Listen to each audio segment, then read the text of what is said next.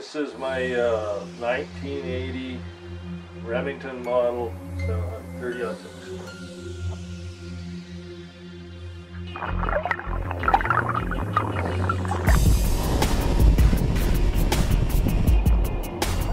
Hey!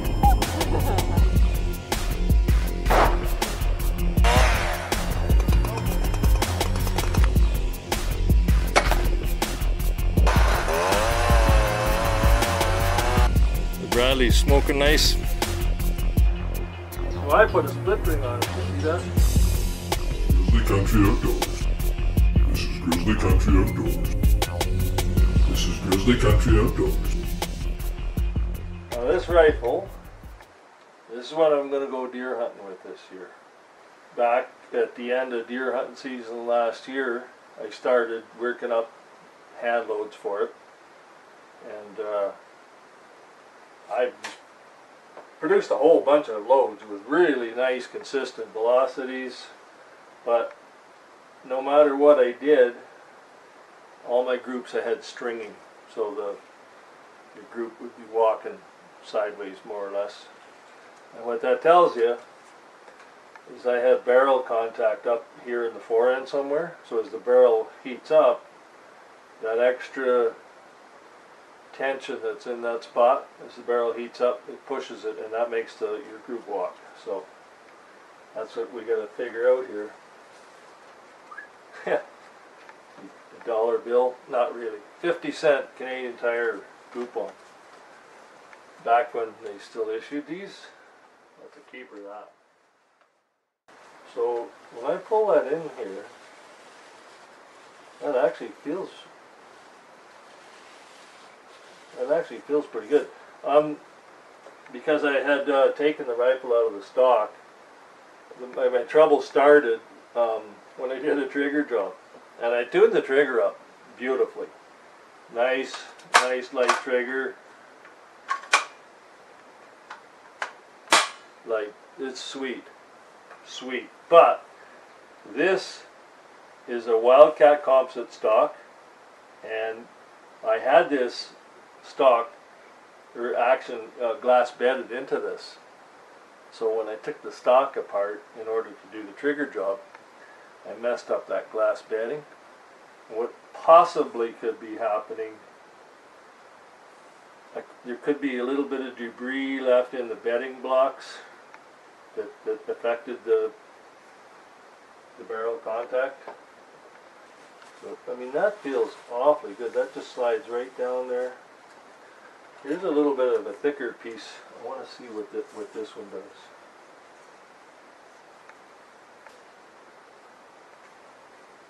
Okay, so from here, that slides perfectly all the way. But right at the end, right in here. Oh yeah.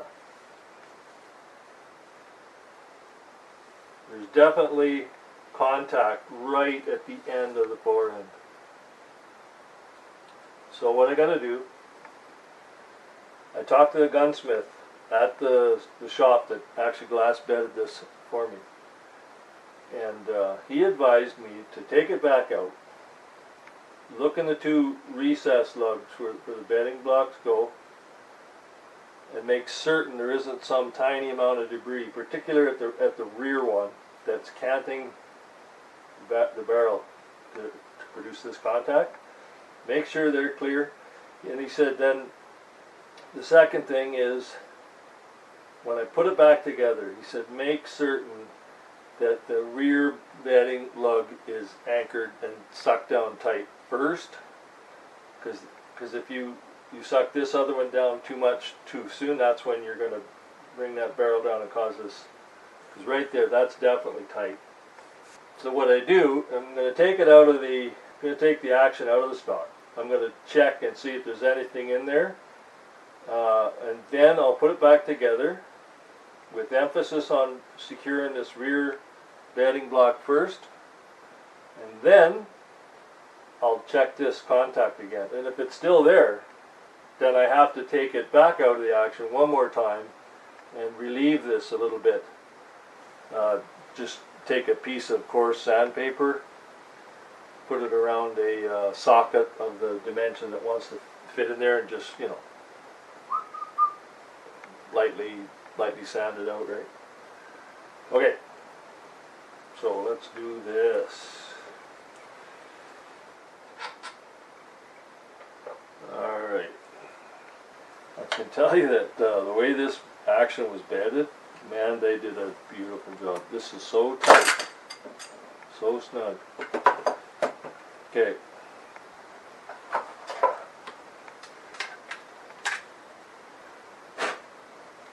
Well, there's no way that anything is interfering with that fit.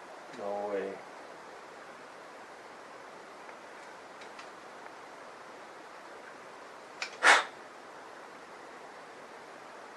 That's as clean can be. Alright.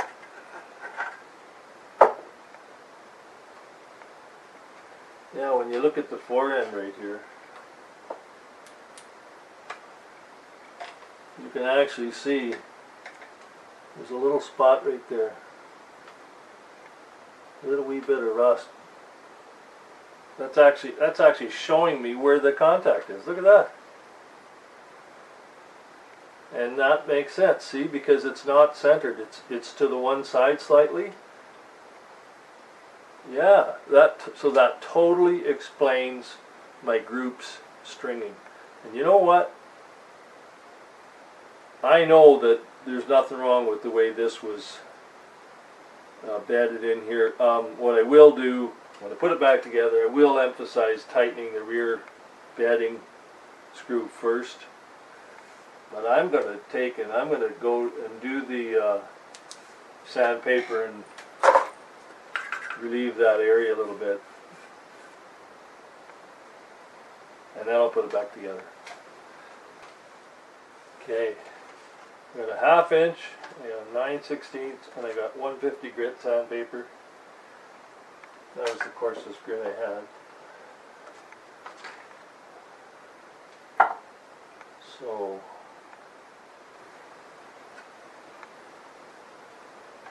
start with this 1/2 inch here.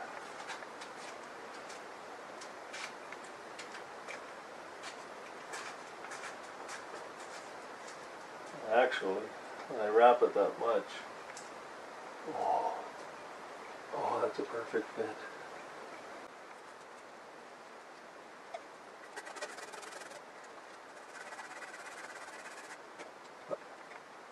That little bit right there was enough to remove the rust spot. As I worked the socket back and forth, I was also rotating it there, you might notice. Well, we can see some material coming out, so.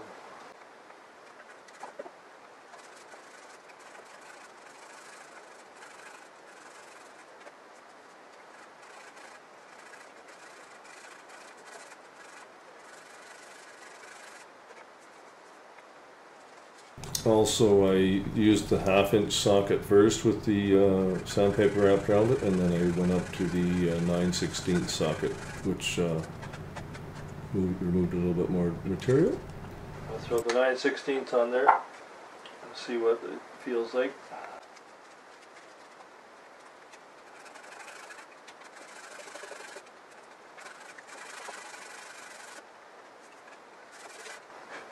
I'm going to call that good. I moved enough material to make fiberglass dust. Yeah.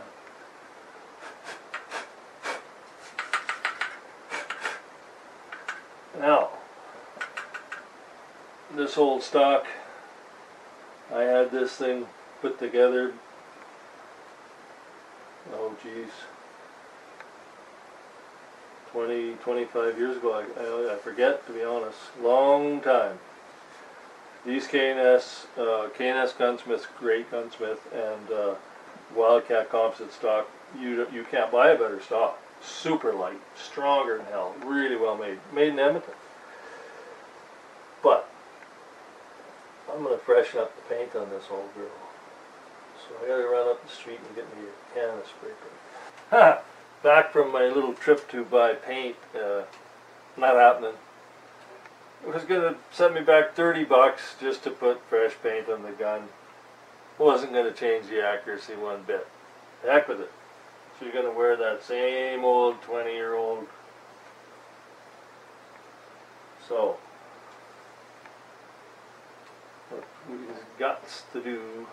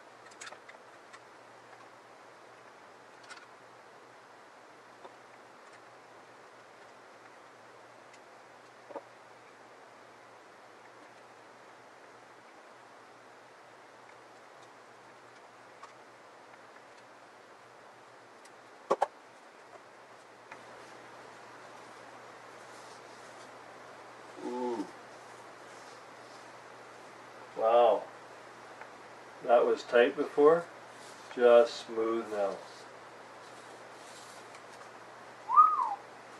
That's what we want. Now hopefully once we're all tightened up, she still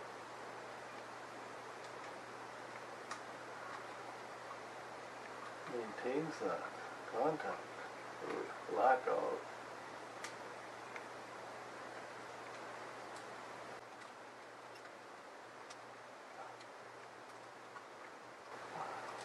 Oh, now here we go. Let's see.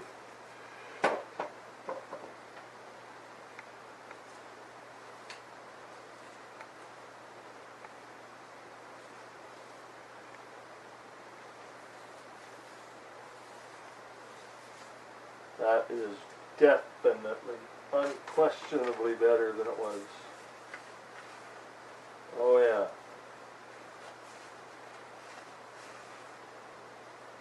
Now what I gotta do, I gotta look up my notes from when I was shooting those last handloads.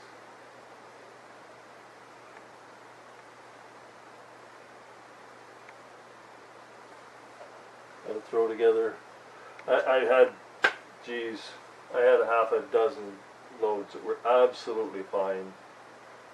And they just had stringing because of that contact. And I'll bet you any of those loads that I was shooting, I'll bet you are going to fire good. But my book's upstairs.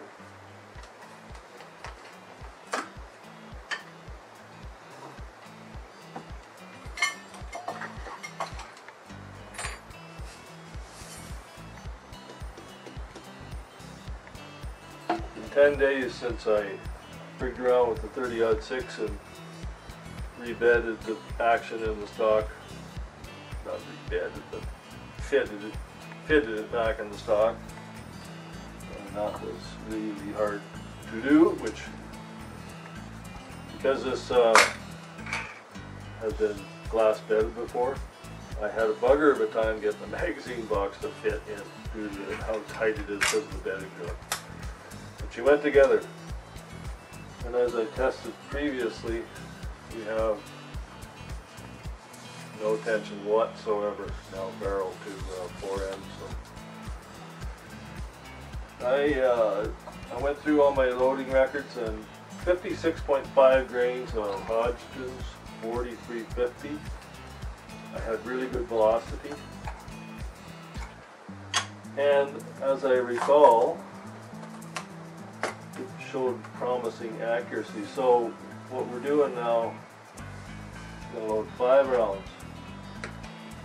Go to the range and shoot them. If I get that same consistent velocity, and I hope, please, accuracy. So at this point, we're just going to skip this reloading process because there's nothing to see. I'm loading 56.5 grains of Hodgkin's 4350, Winchester brass, Winchester primers, just standard large rifle primers, and we're gonna go see what happens at the range. And you'll see it wasn't the greatest group. Well, there you go. That's pretty terrible, really. I fired 5 shots quick. Never let the barrel cool. Well, actually the barrel just heated up and I let it because I wanted to see what would happen when I did shoot it hot. Jiminy, I guess we gotta go back to one of those other loads that I had around 55 grains because I had better accuracy. Okay. So I'm one of those people that I live in the world of arbitrary decisions, and I had been loading these to a cartridge overall length of 3.35 inches. 30-06 max is supposed to be 3.40 inches. And I didn't like the look of it. And it's as simple as the way the canny lure is on those Hornady 180 boat tail saw points. I didn't like the way it was seated, so I just arbitrarily seated the bullets in until I had that canny lure just to the edge of the neck of the cartridge. And then I took and loaded 56 grains of Hodgdon's 4350 and bang, we all of a sudden got a hunting load.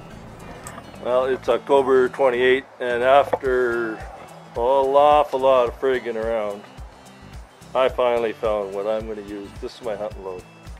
Now that's not the greatest group in the world. These squares are 1 inch, of course. We've got 2 right here, and actually I checked after 3 shots. These were my first 3 shots. And then I fired 2 more right here. What's crazy about that, 180 grain Hornady boat tail saw point, 56 grains of Hodgdon's 4350, and I loaded these to a length of 3.273. And if you reference Nosler load data, some of the factory loads they were shooting were 3.3, 3.21 even on some of them. So this is definitely ballpark. And to be honest, I loaded this at this length for one reason, and that's on the crimp ring on the bullet. That seated the crimp ring just ahead of the neck, which, I don't know, to me, it's not scientific. It just looks right to me. That's the only reason I did it. And the velocity you got is crazy. With a 180 grain bullet, 2,900 feet per second, 2895, 2898, 2891, and 2898. So max velocity with 180 grain in the 30-06 is supposed to be 2819 feet per second, so I'm a little bit above that. I had no signs of pressure. Just crazy how consistent that velocity was. So that's it. That's a keeper. It's going to be my deer hunting load. 2022. If you made it this far, thanks for watching.